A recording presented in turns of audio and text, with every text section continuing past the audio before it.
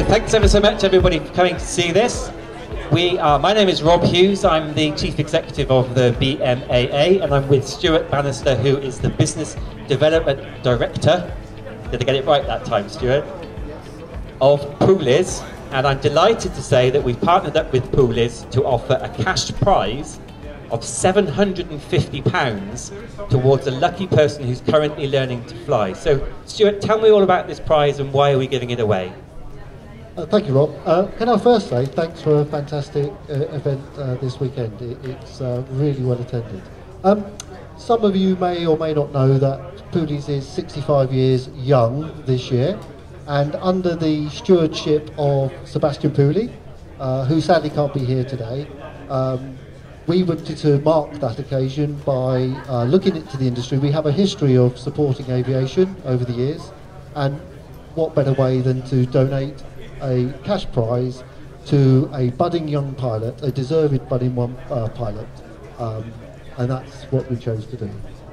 Absolutely right, so we'll go straight into it. We, the BMAA, asked instructors to nominate their favourite student, and we had an enormous response. It's been our very difficult job to whittle it down to one, and we have the winner. He was nominated by Brian Palfreyman, so you may know who it's going to be already. This person is 34 years old. He's a paraplegic after a work accident at the age of 16. But he has a can-do attitude beyond no other. And he came to see Brian Palfreyman last September to buy a Quantum 582, which was then changed so that he could fly it.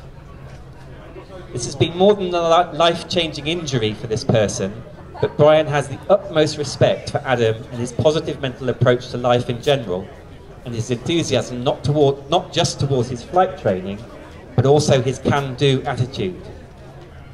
This person's not even aware that he's been nominated for this bursary, but he certainly is very deserving, and we have decided to award the Pooleys 65th anniversary prize of £750 to Mr. Adam Phillips. What do you say to that, Stuart? Well, that is fantastic. I know that, yeah, of course. I know that there were many applications, and for you to decide which one was probably a very tough task. But listening to the details of that application, I know Pooleys, the team at Pooleys, will be absolutely thrilled that it's going to that chap.